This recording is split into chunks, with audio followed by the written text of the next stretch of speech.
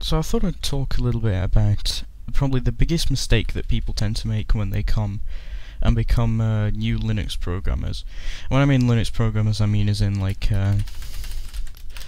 as in shell script programmers, right? And not as in I don't know,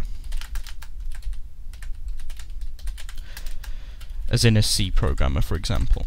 So I'll talk about this rather than this, and that is that they use awk, but they use it with double quotes. Now this is probably the biggest mistake that people make in shell scripting, and it's a big mistake for a couple of reasons. So when you use awk, normally everybody knows basically what you do is you do the condition, so it's like, I don't know, $1 equals 5 or something, and then you put in curly braces what you want it to do, so like print, I don't know, ASDF or something. And we could do like lsblk, and then, you know, it's obviously not going to put anything. So let's say lsblk and then equals SDA, for example. Or a better way of doing this would be like SD star, and then basically it's going to print out the lines, or it's going to print the... There you go. So you put a $sign and then the field that you want to print.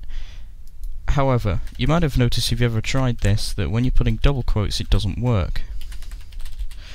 Why is this? Well, you can see that technically it has still worked, but what's actually happened is this $sign has been evaluated by the shell. If I do echo $1, you'll notice nothing's there, but if I replace these... Oh, I'm trying to use Vim macros, it doesn't work. If I do this, then you can see it doesn't get interpreted.